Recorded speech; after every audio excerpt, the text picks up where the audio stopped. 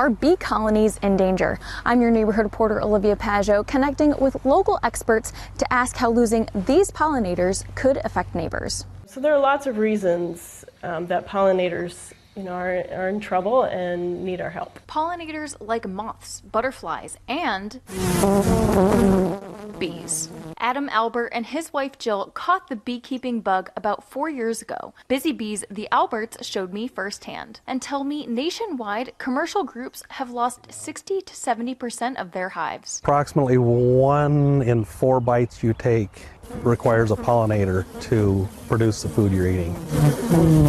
But what's the buzz about? According to Cornell University, this rate of decline is on track to be the biggest loss of honeybee colonies in U.S. history.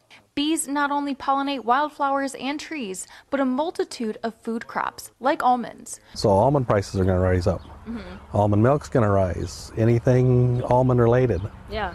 And then it transfers to all the other crops. Yeah. Even down to soybeans that we get here in Michigan. Meaning higher prices at the grocery store for pollinated foods and impacts to the environment. Executive Director at the Dahlem Conservancy, Hannah Schauer, says we could be losing bees and pollinators from habitat loss, pesticide use, and invasive species. We don't want to lose pollinators because that's going to impact our food resources as people, as well as other wildlife food resources. And the beautiful flowers you like to look at, those kinds of things. However, Schauer says neighbors can help protect pollinators in their own backyard by planting native plants and reducing pesticide use. They do a huge service for us. In Jackson, I'm Olivia Pajot, Fox 47 News.